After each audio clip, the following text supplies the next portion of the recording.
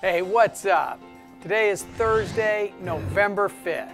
I'm Dane Bora, and this is your Costa Mesa Minute. Can you believe it?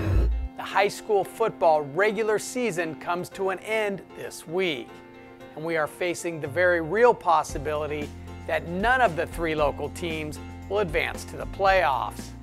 What I think will be the best game of the week is the only one of the three that kicks off tonight. The Estancia Eagles play on the road versus Saddleback in a winner-take-all game. The two teams are tied for the third and final guaranteed playoff spot, and the winner advances. Simple as that. Both teams have lost to Calvary and Godinez while beating Laguna and Mesa. This should be a good matchup with all the intensity of a playoff game, because really, that's what it is. But it isn't.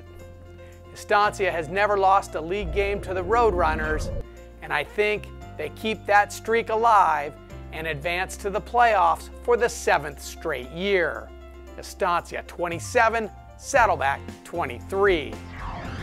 Mesa finishes up their regular season against the Orange Coast League's first place team, Calvary Chapel. The Eagles are a perfect 4-0 against league foes, while Mesa has dropped 3 straight. Coach Glenn Fisher's first season at the helm started with such promise as the Mustangs won 5 of their first 6. But the current 3-game skid has the Mustangs already eliminated from playoff contention. So tomorrow they are playing for pride and playing for each other. But unfortunately, I think that Calvary has just too much for the Mustangs. Eagles win it 32-8.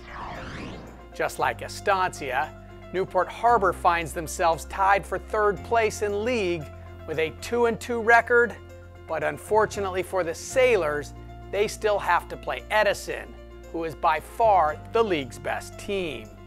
While the team they are tied with, Los Al, plays by far the league's worst team, Marina.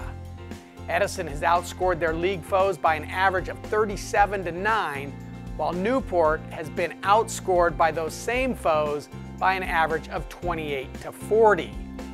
The Chargers have dominated the Sailors, having won all 9 games since Newport moved to the Sunset League. And I think they make it a perfect 10. Edison 42, Newport 17. So Newport and Estancia still have a chance at the playoffs, while the Mustangs know their season ends this week. It's Estancia tonight at Saddleback, and tomorrow it's Mesa versus Calvary at Jim Scott Stadium, and Newport versus Edison at OCC. And that's Costa Mesa high school football this week. Remember, if it happens on the gridiron here in Costa Mesa, it's news to us. I'm Dane Bora. I'll see you right here again tomorrow.